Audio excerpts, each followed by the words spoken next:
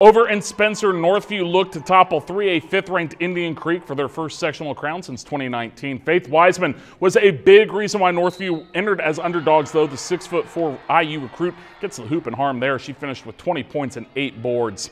Brooklyn Eldridge knocks down the 15-footer there for Northview, though, to tie this ball game up in the first quarter.